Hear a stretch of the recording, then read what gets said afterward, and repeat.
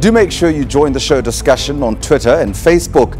But first, the rugby fraternity reeled in shock at the recent announcement that Springbok Pat Lambie was retiring. At the peak of his career, the 28-year-old had taken one too many knocks to the head on the field, and it was retire or risk permanent brain damage from the effects of concussion. Derek Watts spoke to the rugby superstar via Skype. Another strong take from Etzebeth with Toner getting up to put him up. This was the beginning of the end of Pat Lambie's rugby career. Newlands 2016, CJ Stunder attempted to charge down a clearance kick by Lambie, striking him square in the face and knocking him out stone cold for 20 minutes. Yeah, unfortunately that was the start of the rot, as they say. Since 2016, I've had 4 concussions, and with all of them, I have suffered from these post-concussion symptoms. And now it seems as though every time I do have a big trauma to my head, it takes me longer and longer to shake off these symptoms.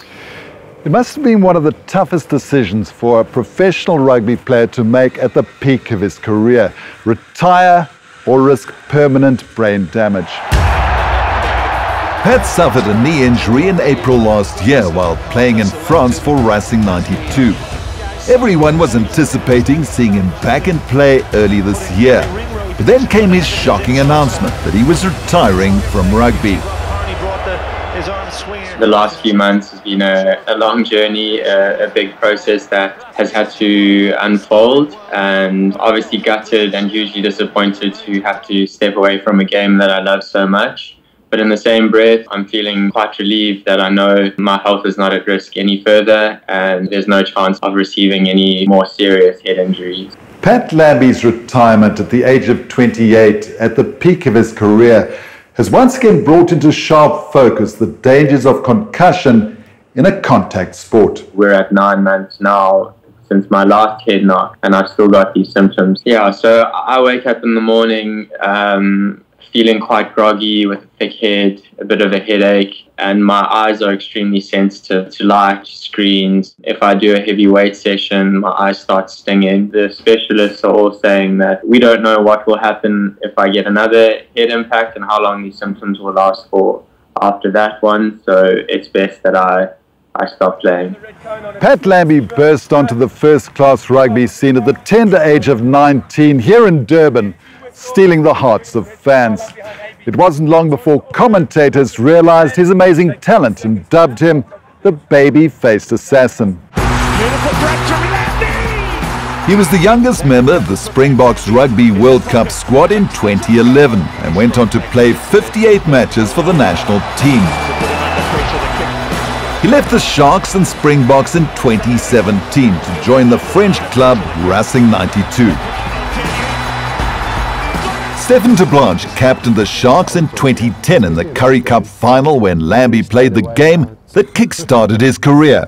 I sent him a message early in the morning, and in the most diplomatic Pat Lambie way, he basically sent one back, "Don't worry about me, old man, I'll make sure I arrive at the game." Old man. Yeah, that's exactly. And 2 tries, 25 points later, he was man of the match and also got selected for the Springbok team that evening. Yeah, that was one of the best days of my life, I think. To be involved in the Sharks team that won the Currie Cup final, and then to come off the field and see that I was included in the end-of-year Springbok touring squad was just almost too much to take in.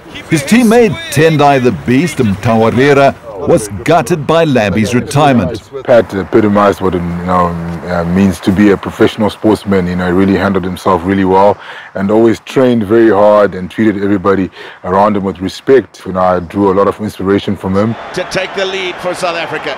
Another standout moment was his game-deciding penalty kick against the All Blacks at Ellis Park in 2014. Up until then, the All Blacks were unbeaten in 22 games, and Lambie's kick earned the Boks the famous 27-25 victory. The atmosphere at Ellis Park that day was something that I will never ever forget. It was an amazing experience to be a part of that win and to have had a little say in it as well at the end there. But his career began to be plagued by concussion. After the first one in 2016, there were 3 more. But his decision to play on after the last concussion seems to have done the damage. I didn't want to go off the field, obviously, because it was the semi-final, it was a big occasion. It wasn't a very wise decision for me to have continued playing at that point. Luckily enough for me, it was in the next game, only 3 minutes in, that I hurt my knee, so I haven't played any rugby since. One of the reasons rugby is so exciting to watch is it's an extremely physical sport. But in the last year alone, 6 players have died globally. And concussion is the most common injury suffered by rugby players. Stats have risen every year for the last 7, and some say it's as bad as boxing. Professor John Patricius, founder and director of Sports Concussion South Africa, is a consultant to World Rugby. The exposure of our players is much more than it was even 10 or 15 years ago. Players are bigger, they're faster, the contacts are greater and more frequent, the ball is in play more often, and they're playing more frequently. There's no such thing as a rugby season anymore. It's a 12-month of the year process. A recent report shows that the international rules regarding contact to the head have had little or no effect when it comes to the frequency of concussion. Pat Lambie is the latest international rugby player forced to retire because of concussion. Along with Mike Blair, Scotland, Jonathan Thomas, Wales, Andy Hazel, England, Ben Afiki, New Zealand, and Elton Flatley, Australia. World Rugby has made huge strides to improve the safety of the game since Stephen Blanche's day. He played professionally between 1994 and 2012. A lot of guys got concussed. There were no head injury assessments and really didn't take the necessary precaution and played the next weekend. So yes, we walked it off and carried on. So you might get hit from the back or fall with your head on the back, but this part of the brain hits the skull and gets injured, you see? Push, push, push. If you think back 15, 20 years ago, we were missing a lot of concussions. Now we realize a whole ambit of at least 20 symptoms and signs that we look out for that might indicate a potential concussion. Now, the beast isn't scared of robust play. Do you ever think about head injuries? I do, but I guess all the training that we do and the conditioning kind of prepares us, for for those hard collisions we take on the field. But there's a way. Rugby is protected. So you can't really tackle a guy, upstairs or above the neck. So you always know that the law kind of protects you. These days, the rules have changed. No contact from the shoulders up. When players do make contact with the head of an opposing player, the sanctions are quite severe, from anything from 4 to 6 to 8 to 12 weeks that you're not allowed to play. Try it at the same time. Most people recover fully from concussion with rest and physiotherapy. So this would be your home exercise that you do at home. Megan Robertson has helped Pat enormously. We managed to alleviate some of his difficulty tracking the ball, his balance improved so he can sidestep more quickly and feel more confident going into a tackle, and just basically relieve some of his neck pain symptoms because he often had a really tight neck. The difficulty with Pat is that he had an underlying migraine history, and that keeps tripping up the concussion symptoms. It's really, really nice that there are things that can be done to get on top of these symptoms, and it's not just a waiting game. The pressure to win and stay in the game is enormous. Players feel they have to man up and play through the pain. Head injuries are difficult to see and in many ways harder to admit to. There's this mentality that you should man up and play on, and that a concussion or a head injury is not such a big deal.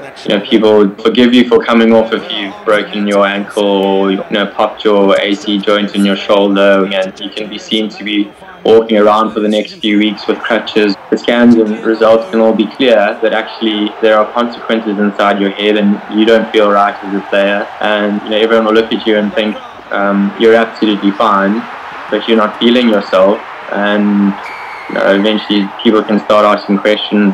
There's the expectations of the supporters, of the crowd, and of yourself to win the game. So more often than not, you go onto the field with a slight niggle, take a painkiller, get injection, numb the pain, and you play through it. A head injury doesn't quite work like that. Yes, you might run off the headache, but the long-term ramifications could be brutal.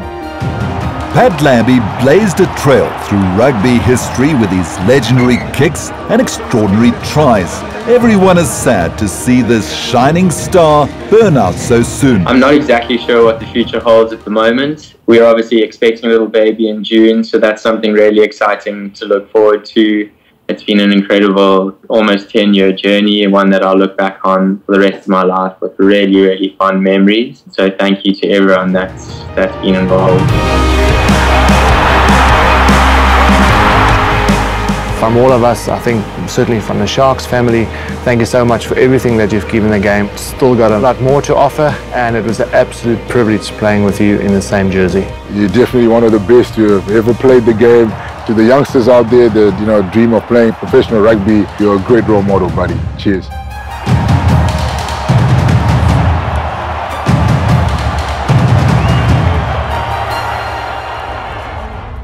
He'll definitely be missed.